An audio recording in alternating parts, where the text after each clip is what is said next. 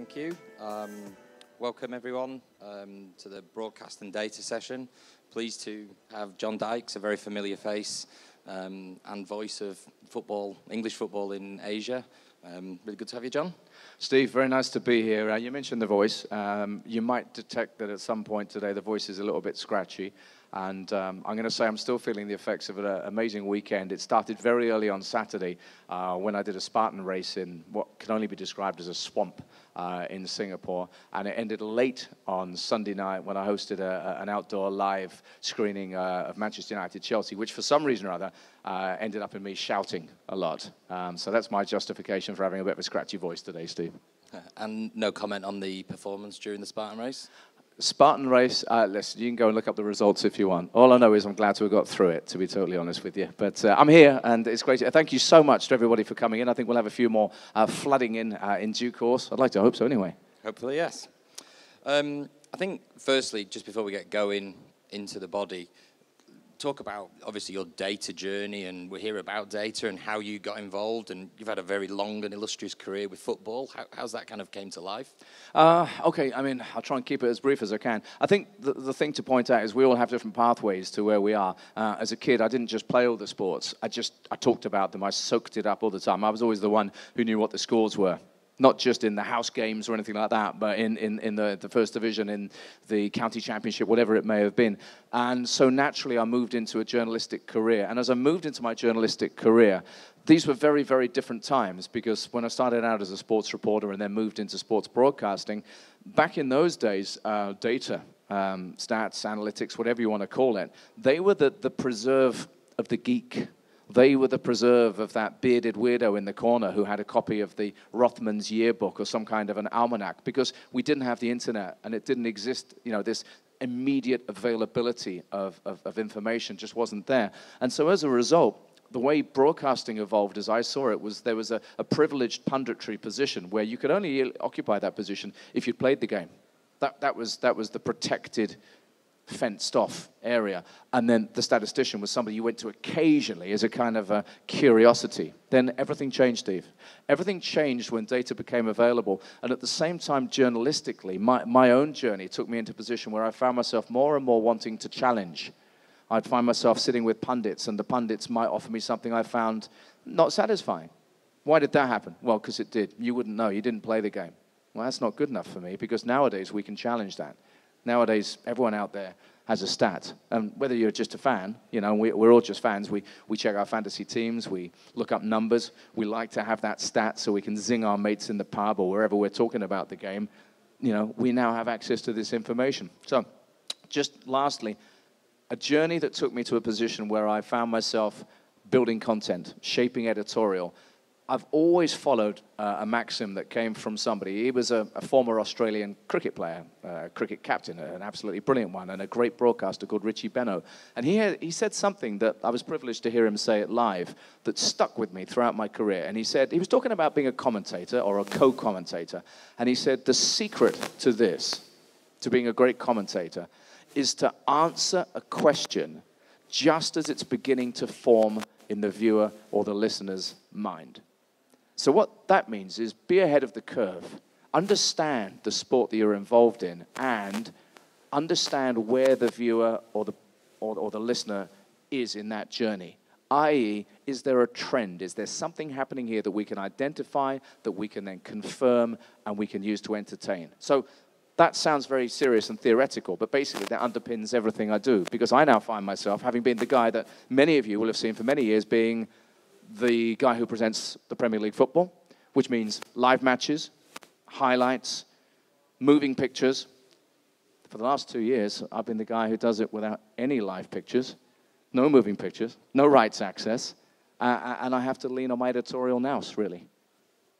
I think, you know, we're going to jump into a video that shows those people who aren't aware of how this show works, but it's a really kind of unique and innovative way that you're, without rights, without match action, able to talk about, create stories or commentate on stories around that. And I think it's a really interesting point, you know, capability of you to do that. Oh, in that case, why don't we go to the video? So I'd like to hope you've all seen it. If you haven't, it's called The John Dykes Show, 3 nights a week, as you said, on Fox Sports. And we can give you a taste of it, right? So first video, please. When it comes to the English game, the conversation never rests. Amazingly, it's now Guardiola who's having to play the mind games. You have to play football with a hard press. It would feel pivotal come the end of the season. To come back from that nasty injury, you know, that's going to take time. It feels like it's going to happen. Enjoy Eden Hazard whilst you can.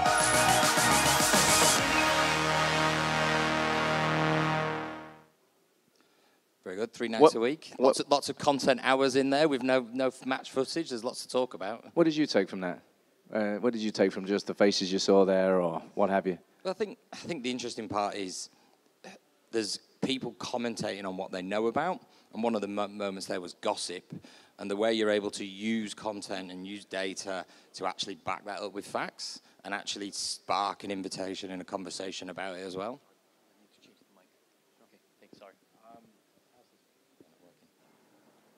How's this one? Oh, okay, I'm back. Yeah, if you looked at that then, we had Jonathan Wilson, very high-profile football journalist. We had a guy called Neil Atkinson, who does the Anfield Wrap podcast. We had football legend Andy Cole. We had a variety of different people there. But the show is not the traditional pundit-driven show. It's more to do with me setting an editorial agenda and saying, well, who's the appropriate person to comment on this? You'll also notice there's an awful lot of a use of headlines in there. And the use of the headlines is something that I feel very strongly about. I think in terms of digital news, we're at a very low ebb right now. Very low ebb. I think we're being given a really, really bad procession of stories, headlines, rumors, dressed up as news. Because back in the day, before everybody was a citizen journalist, journalists were experts. Journalists knew about fact-checking, source attribution, getting things right, making sure that the rigors were applied. It's great that we can all have an opinion now. It's great that we can all share stuff now. But the problem is now it's very easily manipulated. And as a result, I find myself challenging the headlines as much as I can. Just because something appears in a headline doesn't mean that there's truth there. If it appears in a headline, it might have been planted by an agent. I'm very much of the opinion that Jose Mourinho landed his last job because his agent and his network of people basically talked him into a job that the football club, Manchester United, initially weren't particularly keen to give to him. That's just an example of something that happens every day. Transfer rumors and gossip sustain so much of our industry. Most of it is just speculation. Most of it is planted. So the point I'm going to make here is that if you're going to challenge what's in the news, you also have to challenge a lot that goes viral, a lot of the opinions and hunches and vilification of certain players. You look at someone like Young at Manchester United, absolutely vilified as a scapegoat for their recent problems. You know, things go viral, and suddenly you need to start going, whoa, whoa, whoa, whoa. We need to look at the numbers here. We need some way of being able to quantify what we're talking about, which is where data, fortunately, steps in. Now, I can do this through a number of ways. What would you say is, in terms of what Opta contributes? I mean, you're offering facts, you're offering analytics, different metrics. Context, you know, being able to contextualize what that stat was or why it's important compared to past and future as well. I think they're important. I think the other thing as well is that we have to recognize that the game has shifted in terms of the primacy of the pundit I spoke about earlier on. Now, don't get me wrong. Ex-players bring so much to certain conversations. I was working with Jimmy Floyd Hasselbank yesterday. He came on my show. And at one point, we did a little breakaway chat because my show doesn't just go on linear TV on Fox Sports 3 nights a week. We wrap social media around it because the key to my show is that I recognize that there is an informed, literate, eloquent, Asian football-loving audience out there that has opinions, that has knowledge, that wants to share them, that wants to be part of a progressive conversation. That's why the show exists. We wrap social media around it, we get in-show comment, we react to it, it's organic. It takes us across our different platforms, be they linear, digital, or social. It brings people in. Now, what we like to do is obviously do as much content as we can. So I asked Jimmy Floyd Hasselbank, one of the great Premier League strikers, a two-time Golden Boot winner in the Premier League, I asked him about the best strikers, and we spoke about Sergio Aguero. He told me things about Sergio Aguero that none of us would have done. None of us in this room, I think, are Premier League strikers, are we? He told me about the positions he takes up, the movement he manages to do, the way when he's needed, he's in the box. When he's not needed, he can be doing something else. How he gets everything right. I don't think anyone else, even the most in-the-know hipster, would have been able to tell me that. So yeah, of course, there's a time and a place very much for the traditional pundit. But what we recognize is that there's the advent now of closing that gap, of bringing people who can bring something to this that maybe the pundits can't. Because I can tell you this, football players don't often watch football. They certainly don't watch as much football as we do. They don't get across the stats as much as we do. The old school pundits aren't as au fait with the things that we take for granted right now. You mention expected goals to some of them and they'll belt you. You know, it's expected goals is something we'll talk about very soon. XG to those of us who are down with it, right? Let me give you an example of something that I think really captures where I am with this right now. The best football article I've read in a publication in months, if not years, came out recently in the Irish Times, written by a guy called Ken Early, E-A-R-L-Y. Go read it. Early, late, early. Ken Early, right? And what he did was he wrote a piece about the Manchester City-Manchester United game recently. But he did it about the broadcast by Sky Sports. Now, Sky Sports had Roy Keane in the studio as a pundit. You've probably seen the clips. Roy was brilliant, as he always is. He's very provocative, he's very aggressive, he's very angry all the time. And Roy was furious because, of course, City were just a class apart from Manchester United. They were dominating. And his big point was that the United players weren't getting close enough to the opposition. They weren't closing the gap. They weren't putting the physical effort in. They weren't shutting down. Gary Neville, who was on the show, who's very enlightened, obviously, you know, in terms of the ways of the modern game, tried to make a point. No, he was shut up by Roy Keane. No, not having this. Would not accept in our day. We couldn't get away with that. And that was the point in our day. Now, Roy Keane was the best British midfielder, British and Irish midfielder 20 years ago. Sitting next to him was Graham Souness, the best British midfielder 40 years ago. The game has changed so much. Ken Early, in his article, basically pointed this out and said, what they don't realize is that football is a different game these days. And Ken Early used brilliantly data to support his argument. He said, look at the way Liverpool scored within seconds against Huddersfield the other day. The way they pressed the opposition, the positions they took up, the angles they took, the options they shut down, very similar to what was happening in the City United game. The United players might not have closed down because they knew if they lunge into that position, they're caught, they're in trouble. He said passing. 10 years ago, Arsenal, who was still perceived, even though they were on the wane under Wenger, to be the best team at playing football the right way, they averaged the highest number of passes of any team in the Premier League. They averaged about 498 a game. Fast forward to now, and Manchester City routinely average about 740 passes a game. It's changed massively. If you get yourself in the wrong position, the ball's going to be passed around you very quickly as well, because the game is faster, the reaction times are quicker. So there's that. Sustained spells of possession exist now that didn't exist 10 years ago. Teams like City have the ball forever and ever and ever.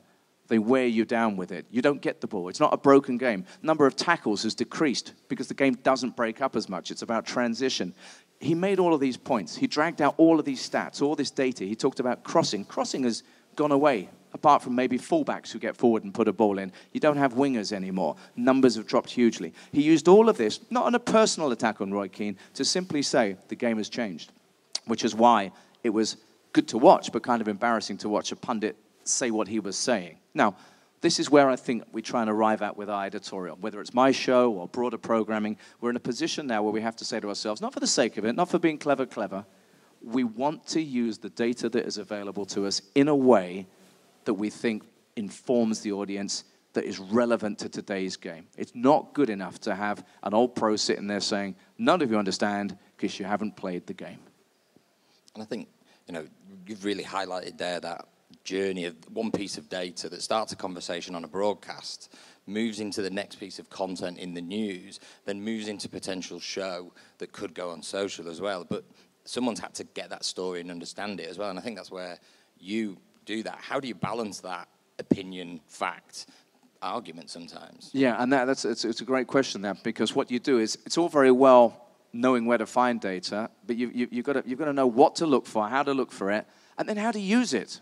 That's the other thing as well. I mean, I always tell the story that when I was first working at the Premier League channel, a very well-meaning executive producer came up to me about an hour before I was about to go on air for an 8-hour broadcast featuring 3 live matches back to back to back, and he whacked down on the table a wad of preview stats about that thick and said, "I think you'll be needing that." I sort of said, "Well, thanks. I need about that much of it, and I needed it 5 days ago." Because there's no point in immersing yourself in tons and tons of stuff. You need to learn what you need to know specific to that particular task. It's good to have background knowledge, but you need to know what you need.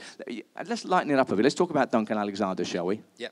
So obviously, one of the things we were going to talk about is overcoming the limited rights access or no rights access, and how you can use data to create stories. And obviously, Duncan's a great example, been on the show now, and how did that kind of come to life? And for you, you use it and use it well. Right, well, this is the thing. Yeah, okay, Twitter. We're all on Twitter, or at least most of us are, I'm sure, here. Opta Joe. Who's aware of Opta? Opta Joe, Opta Juan, Opta everybody, right? You know what the deal is there.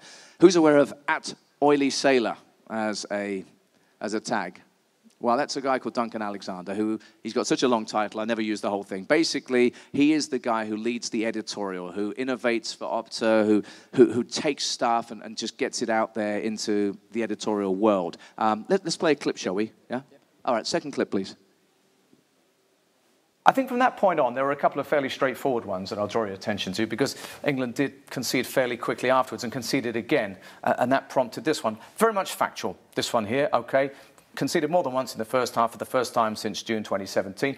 Standard fare. Yeah, I mean, often during a game, you just have to kind of react to what's going on, and yeah, that was pretty standard, yeah. Now, we come to the end of it. So, with the goal disallowed, they ended up losing the game. So, 24, their first competitive game they've lost at Wembley since November 2007, ending a run of 24 games without defeat in competitive action. I just take issue with pipped. You didn't come up with pipped. I don't know what it means. Well, I was on the plane over here when that went out, so I don't know what they meant, actually. I mean, I'd have probably gone with umbrella, because if you remember, November 2007 was the Steve McLaren game when it rained very heavily and England lost a key game. I'd have gone with shower. Very good double meaning. Like there you that. go. Yeah. There you go. Anyway, the tall guy, Duncan Alexander, the guy talking too much is always me. But the thing about that clip, it's not much about the clip. The point about that one is that through using tweets, he is so good at it. He's almost like a haiku, the way he's able to use words. He'll take a piece of data, he'll make a point, he'll use a seemingly throwaway pun or a little quip, but actually lead to a really great little wormhole that you can go through in terms of exploring a point. And that's something that's really important to you guys, isn't it? Yeah, I think within data's data wherever you use it, and the challenge sometimes is you see the reams of information. How can you give that contextual, insightful, informative piece of information in 140 characters? And I think that was our turning point to go, well, actually, data on its own, you've got to do something with it. And then, the conversations that it can spur from that for you.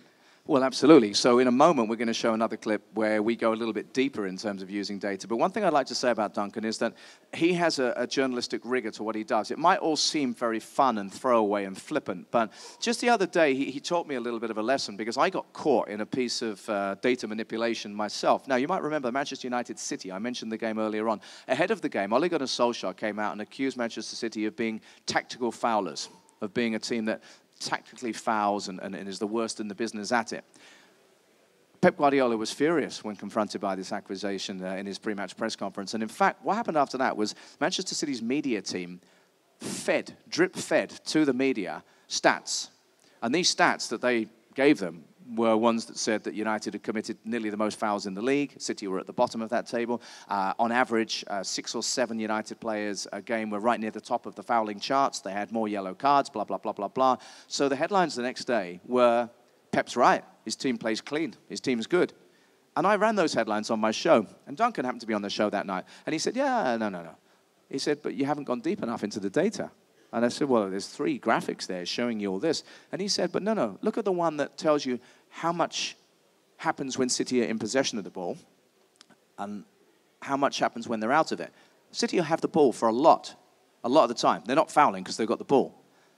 When they haven't got the ball, they foul more than anyone. And those stats are out there.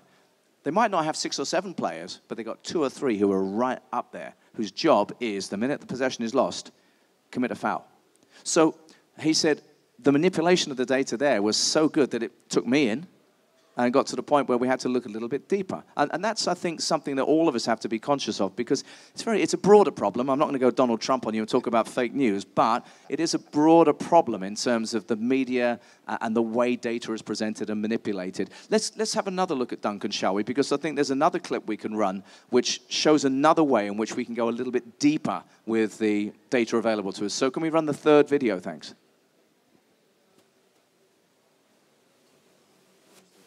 In terms of up to Joe tweeting as well here, 395, only the 3 teams currently in the relegation zone have been behind in matches in the Premier League this season for longer than Manchester United. Stats. Thank you up to Joe there. Thank you up to as ever for ramming home the point. These aren't just stats. These are astonishingly bad stats. Are you surprised at these numbers, Duncan? Yeah, I mean, you can't really ignore them. They are indicative of how much United are struggling. I mean, even their kind of good results recently have come from coming back from behind and snatching wins where it looked like they were going to lose. And I think, it's just that, and as we're going to go on to talk about, the rest of the league, the top sides are doing so well that they're just falling further and further behind. And there doesn't seem to be any kind of progress. I think that's what's most frustrating for Manchester United fans is that, last season they came second, yes, but that was mainly down to David De Gea having one of the all-time great seasons. He's now regressed back to, a normal level for a goalkeeper. And suddenly, their league position reflects that. Now, at the risk of patting myself on the back, the key to that little clip there was that happens towards the end of Mourinho's ill-fated reign at Old Trafford. So the stats that we were getting out there were trying to make sense of what on earth was going on at that football club. But in a way, it was very prescient, because as you saw then, we were talking about David De Gea. And we all know what's happened with his form, I think fully understandably, given the pressure he's been under recently. But the key to this show is, in the absence of footage, we have to make sure that the content editorially is spot on. And if back, and remember Mourinho lost his job on, 20th of December or something like that. If back then we were able to put something out there that, funnily enough, echoes true today about De Gea being a bit of a problem for them right now, then I'm proud that we've done our job as well as we can there, really. Yeah, I think you highlight that point there around being able to create content with no match action using informed analysis and very simple data. It's not complicated. But it gives a lot of insight and gives a lot of story. And like you say, it was reacting to a news story at the time, but actually gave content that was right. I mean, I'm not going to lie. I mean, it would be great if we were Premier League rights holders and we could show every single highlight and every goal, and we could also do shows like this on top of it. But we're not right now. So I make a show that doesn't feature the footage. But what I can do is, in this day and age, I can assume knowledge. I can assume we've all seen, either live or elsewhere, by whatever means, we've seen the clips, we've seen the action, we know the controversy. So I'm able to make the assumption that we've now moved on. We're looking at where this story goes. What's the next step? What do you guys need to know? Who's pulling the wool over your eyes? Where are we in this conversation right now? And I think that's hugely important. Now, the other thing, of course, when you're making a show like that, Steve, and this is a problem, is we get stuck a little bit with visual sources. A bit of grainy Skype, which breaks down quite often, by the way. I mean, it's not infallible, is it, Skype? So we have to make do with that. I have to do the best I can with newspaper headlines, still pictures, graphics, what have you. It's important that we can come up with something, which is where our friends here help us out massively. Because Opta don't just give us dry black and white numbers on a piece of paper. They give us tools that we can use visually as well that really make a point. So I think it's a good time to go for that last video clip, yeah? So we run the fourth clip, please. Let's have a little look at where this story goes next, because I think that's the key to that. We've looked at what people are doing away from home, and the next thing we have to do is talk about where games are won. Yeah. Well, where games are won, old heads, 59 minutes in, a game that I think Southampton are winning. Not just drawing, I think they're going to win that game until Klopp sends on Henderson and Milner. Right, look at Henderson, what do you do? Oh, coach's dream, coach's dream. Give him a job and he sticks to it without question. Absolutely fantastic. Liverpool under the cosh. Trent Alexander-Arnold was under some real pressure. You stick him on, and Henderson really backs him up. Yeah, there's the goal touch there. It was 3 touches in total inside the opposition's 18-yard box. Look where they did the work, Henderson and Milner. 59%, just really plugging that gap there, giving his side a chance to not only get back in the game, but go on and win it. We're going to have a look at Milner's heat map as well, Mark, but the thing about this was Klopp just did what was needed. He sent on somebody who could stick the boot in, get into a game that was slipping away, they weren't winning tackles, they were losing 50-50s, and suddenly the old stagers did the job, didn't they? Yeah, absolutely. I mean, it tells you a lot about bringing on that experienced player, Premier League experience. James Milner, what a professional he is. phenomenal player in terms of versatility and exactly what Liverpool need. I mean, Liverpool are not playing great football. However, their resilience, their determination, dealing with the pressure has been incredible. Southampton, on the other hand, poor. That's why they are where they are. Didn't take their chances. Shane Long takes that chance, makes it 2-0. I think it's very, very difficult for Liverpool to get back in the game. However, Liverpool seized the moment, took their chances, and that man Salah back to scoring ways again. What a finish. So there we go, Steve. I mean, that really sums up what we do with the show right now. We've got a brilliant Premier League player in Mark Schwarzer at the end of a Skype line. We've got John Wilkinson, my partner in punditry, who's an ex-pro who knows his way around what happens in games. We've got the sources that we need, and thanks to Opta, we've got some moving images. We can take a story of a goal. We can see a past progression. I might not be able to show you the video, but I can show you arrows that move. I can get heat maps. I can get the story of somebody's game because they have the tools. And we're really only scraping the tip of things there, because actually they've got far more advanced and sophisticated visual tools that people can use as well. Hugely important that we have that, because we have to be mindful that, we can't just put a boring, flat bunch of numbers on screen. We need it to be visually stimulating. We need the camera to move around a bit. We need something to really appeal to the eye as well. So that's hugely important for us.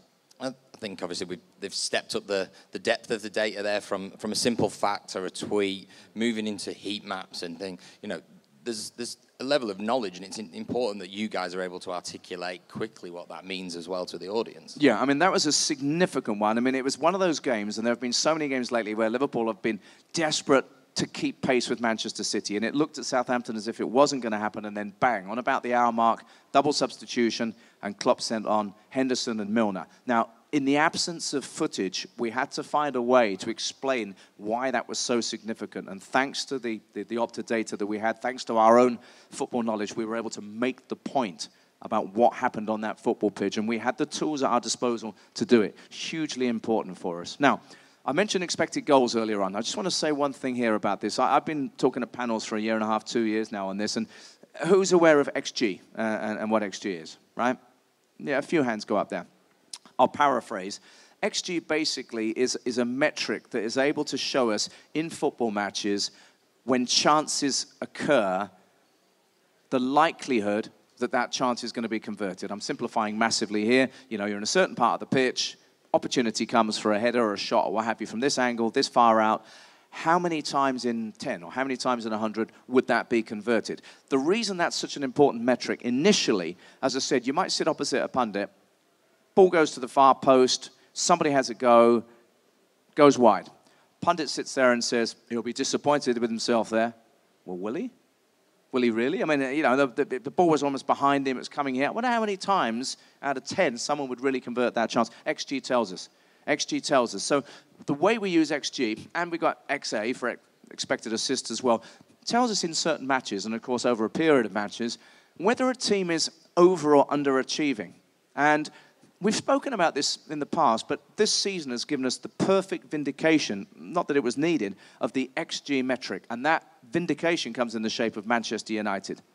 You have a club that underperformed under Jose Mourinho, brought in Ole Gunnar Solskjaer, to everybody's surprise, who then produced the most dazzlingly, record-breakingly good performances, results at least anyway.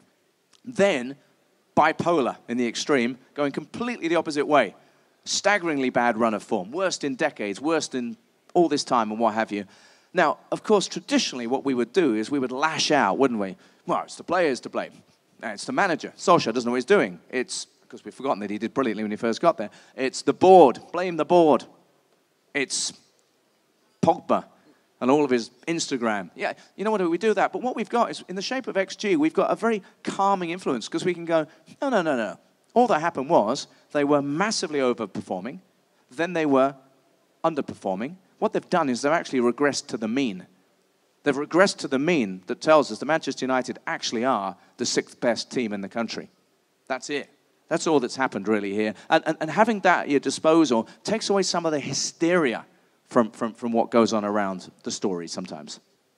And I think it also brings it back down to a common piece of information that everyone can talk about, rather than say, opinion and fact and this and that. It's kind of coming back to an actual point that everyone can relate to. Absolutely, and what I'd like to see, I mean, you know, one of the things that Opta do is they're always pushing the boundaries. There's always innovation in terms of metrics and what have you. They're working hard on things like sequences of play, on possession, and I've spoken about this a few times now. I find it fascinating editorially to understand, you know, about transition and which teams do that well, and, you know, it gets a bit technical and football-y, but I think this is important. On the expected goals, for instance, I would like to be able to go even deeper.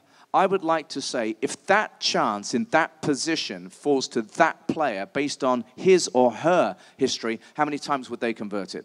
Then I'd like to really know whether that person will feel that I should have scored that or I shouldn't have scored. You know, there's exponentially just about anywhere you can go with this, and it would take an awful lot of work, I know. And you started out doing that, didn't you, in terms of, you know, the analysis of things? Yeah, I think, and, you know, as we've got to these new metrics that start to become a little bit more complicated than a shot on goal, which everyone can understand. You start talking about XG and sequence and possession. I guess the question for you is, that's a slightly more complicated solution. What role's the broadcaster in educating to bring that type of content through as well, or is it everyone's responsibility? Well, I think it's hugely important. I mean, you know, okay, we're using that to try and explain results because, of course, the one thing that we do here, and let's not, you know, forget that there's a massive gambling audience. When something happens that we don't expect, I don't know whether you say here in Singapore, they go, okay, long, fixed, must be fixed, can't process this. Well, now we have tools that enable us to go, yeah, we can process this. This happened because of that metric. You know, it's something that we can put into numbers and we can analyze. I think in the same way, we have to understand that we need to be able to rationalize things. I was watching that game the other night, the Manchester City game, of course, against Burnley, and it came down to fine margins.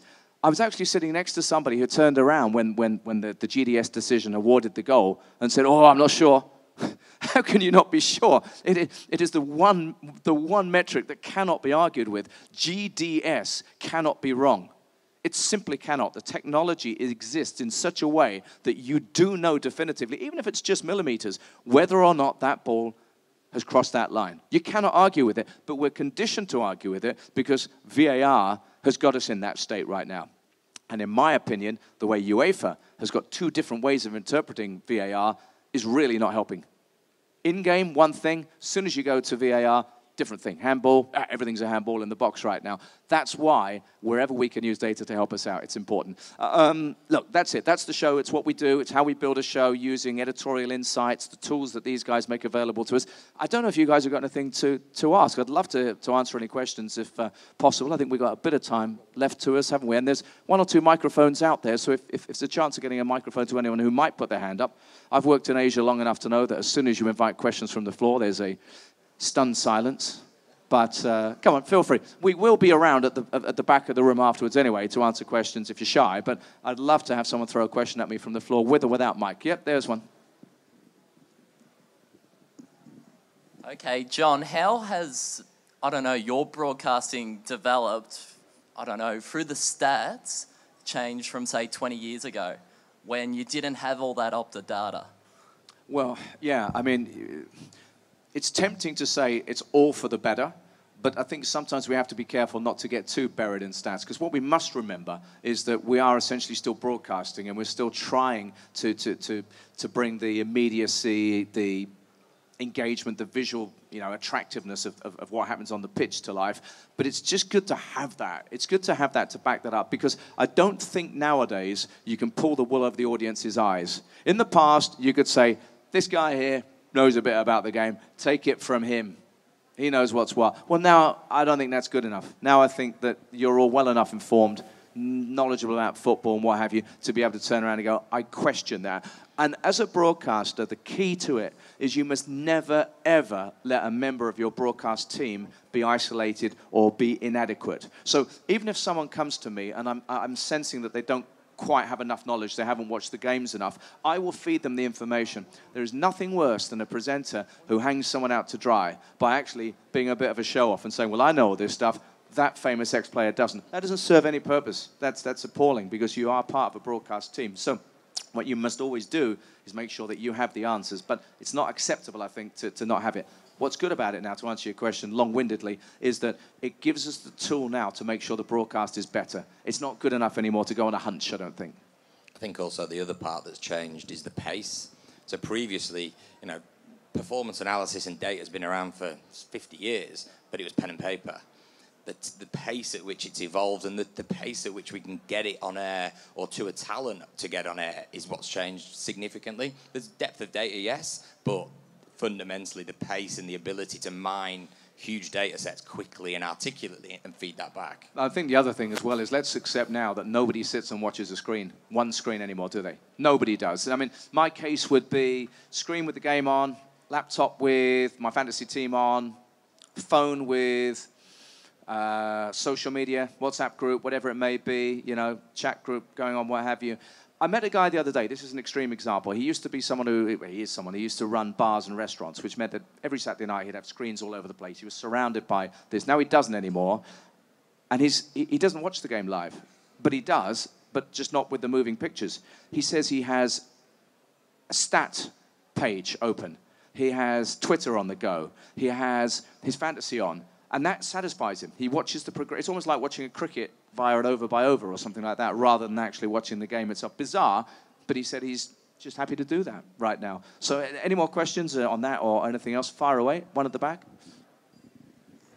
John, I've been a big fan for 20 years. So this question... Thank you for making me feel very old. Okay, so my question is, and I missed the beginning of your talk, so you may have covered it. Do you see the scouting system changing with data? Because it seems to be not so informed by data currently. Well, maybe not. I mean, if you look at Fulham Football Club as a classic example here, Fulham Football Club have had 2 cracks at the Premier League recently. By recently, I mean under the ownership of Shahid Khan, all right, of the Jacksonville Jaguars.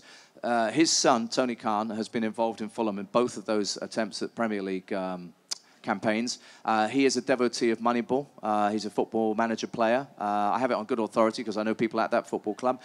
Very often they find themselves in the transfer market and they're presented, for example, with somebody who has Premier League experience, who would come for a good price, who has experienced relegation dogfights before, and instead they go and sign somebody whose numbers look fantastic on Football Manager, maybe a Greek centre-forward who's never played outside of Greece with an injured knee or something like that. That has happened. I'm not doing this to disparage them specifically, but what I'm saying is that there has been at times a tendency to do that, to go down that route, rather than combine it with knowledge of people within the game who are able to do more. But Steve will be able to say more. I obviously use Opta tools from an editorial perspective. Of course, there are massive applications in terms of within the game itself. Yeah, I think it depends is the answer. There's some teams, some regions that are much further down the road on that process. You know, you look at some teams, they buy every single piece of data that we've got and mine that and look at trends and compare it to past players. Is this going to fit our system? Styles of play starting to come into effect as well.